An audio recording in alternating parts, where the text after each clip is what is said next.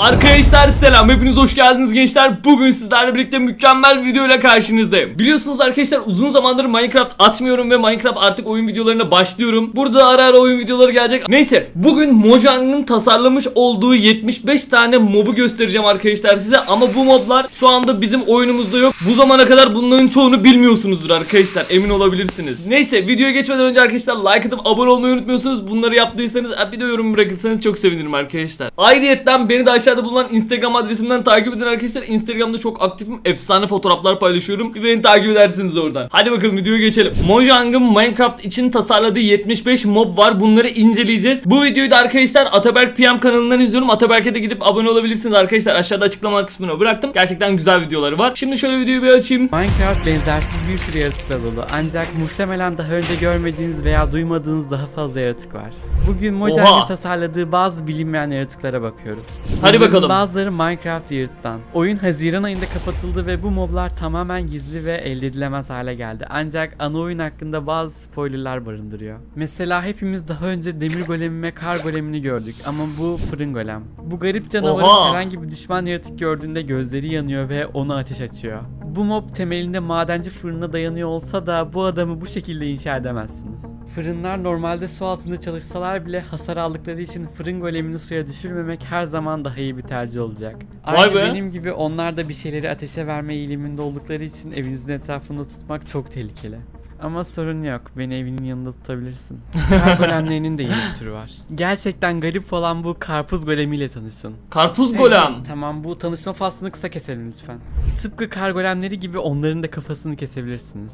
Mojang onları oymanıza izin verseydi bu şekilde görünürdü ki bu oyulmuş bal kabağına göre çok daha korkutucu. Bence Karpuz çok daha tatlı. Düşmanlarına bal kabağı kardeşleri gibi kar topu yerine hızla karpuz çekirdeği fırlatıyor. Mojang'ın tasarladığı moblar olarak golemler sadece bir başlangıçtı. Bu videodaki diğer yaratıklar çok daha garip. Ayrıca biz buralarda kırmızı rengini sevmeyiz. Aşağılarda bir yerlerde kırmızı bir buton varsa onu hemen yok edin. Bu arada arkadaşlar, videoyu buraya kadar izlediyseniz kanala abone olmayı unutmayın. Kırsanız benim için çok iyi olur. Mojang'ın tasarladığı bir başka yaratık Wailer cadısıydı. Normal cadıdan daha büyüktü. Çok daha fazla cana sahipti ve saldırmadan önce görünmezlik iksirleri içebiliyordu. Bundan daha zararsız olan bir şey Mojang'ın Minecraft Yırt'a eklediği ancak ana oyuna eklemeyeceği 6 yeni tavşan türü. Çoğu sadece farklı görünüme sahip ama en ilginç olanı Jumbo Rabbit. Neredeyse 2 blok boyutunda. Normal tavşanlara kıyasla kesinlikle daha büyük. Aksani görseydi onunla gurur duyardı.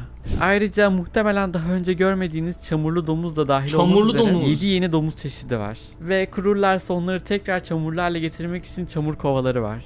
Çamur ve lav birbirine karışırsa ne olur? Cobblestone yerine toprak oluyor. Bu biraz mantıklı ama diğer göz atacaklarımız kesinlikle mantıklı değil. Bu mobu hiçbir Minecraft sürümünde bulamazsın ama onun için yapılmış bir Lego figürü vardı. Bu boyalı kedi ve adı fıstık ezmesi. Geliştiricilerden biri o kedinin arkasında aslında mor yapışkan olduğunu söyledi. Bu yüzden sanırım bu onu fıstık ezmesi ve jöle yapıyor. Onu yemenizi tavsiye etmem ama Minecraft Yırt'tan bu 8 gizli tavuk çeşidini yiyebilirsiniz. Buna Classroom denir ve karanlıkta yürüdüklerinde kırmızı mantarlardan bir iz bırakırlar.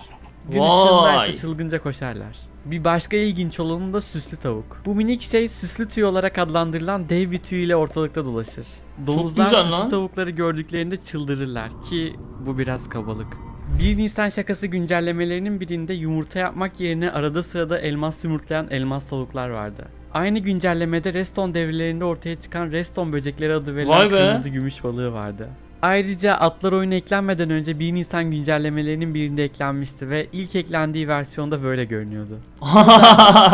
Çok komikmiş lan. Aslında 1 Nisan güncellemelerinin zaman zaman gelecek sürümlerle alakalı spoiler verebileceği anlamına geliyor. Sakın gelecekte bunu ekleyeceğini söyleme bana Mojang.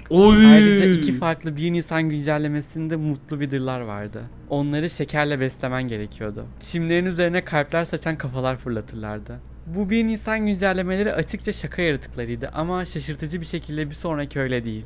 Eklenen gökkuşağı koyunu gerçek bir şeydi ve ana oyundaki Jeb Easter egg'ine oldukça benziyor. Bu koyun onu kestiğinizde gökkuşağı yünü düştüğü için çok güzel lan. Bunu gökkuşağı halısına ve daha da iyisi bir gökkuşağı yatağına dönüştürebilirsiniz. Sizin de hiç görmediğiniz 7 koyun türü daha var. Bunların çoğunu boyayamazsınız ama onları kırpabilirsiniz.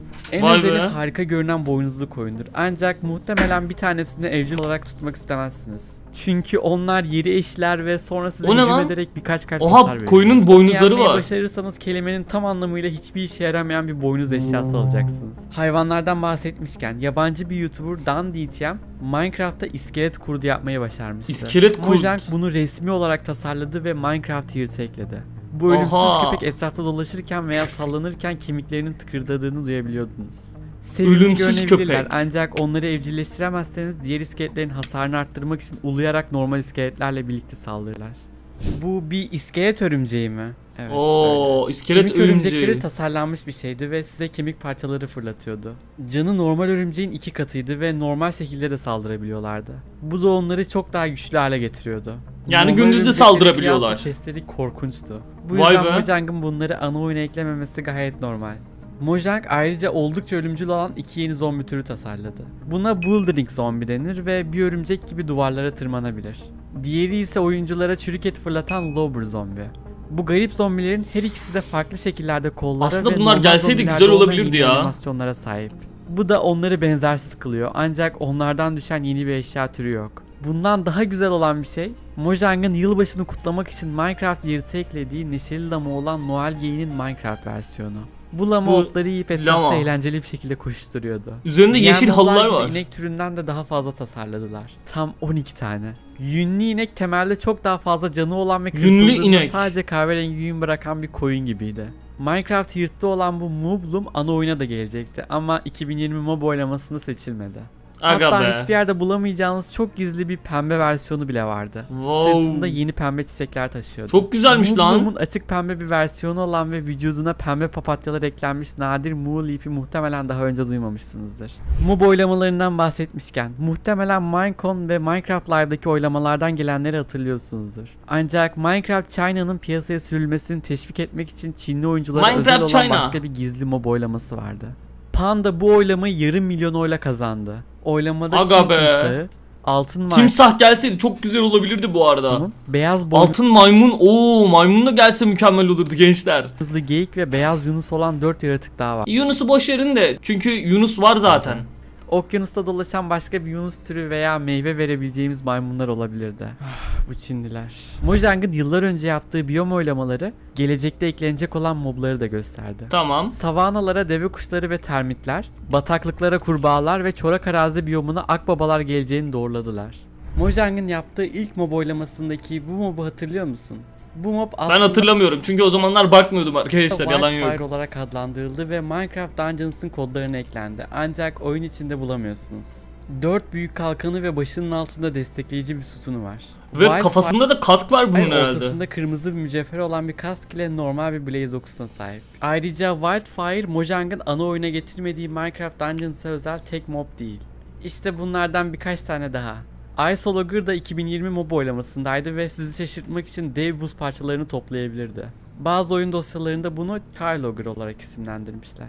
Bir başka Dungeons mobu dağcı. Saldırılar için kullandıkları dağcı kazmaları var. Dağcılar. Ayrıca karşılaşabileceğiniz 2 zırhlı versiyonu da var. Büyücü Illager de büyü yapabilirdi ancak sadece Minecraft Dungeons Arcade'e eklendi.